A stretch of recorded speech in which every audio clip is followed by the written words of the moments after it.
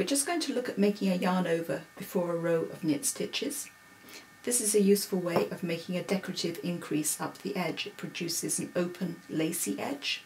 My needle has 6 stitches on it currently, and a normal knit stitch, you enter the stitch with the yarn underneath the needle. If you want to have a yarn over before that stitch, just tuck the needle under the yarn, then into the stitch, and as you make the stitch, you have put a yarn over on the needle first. It often happens to beginner knitters by accident and they don't understand when the extra stitches have come from. Let's do it one more time.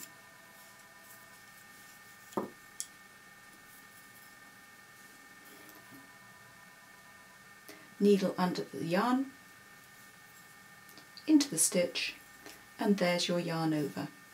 1 extra stitch has been added. Let's just have a look at it using the left hand to operate the yarn.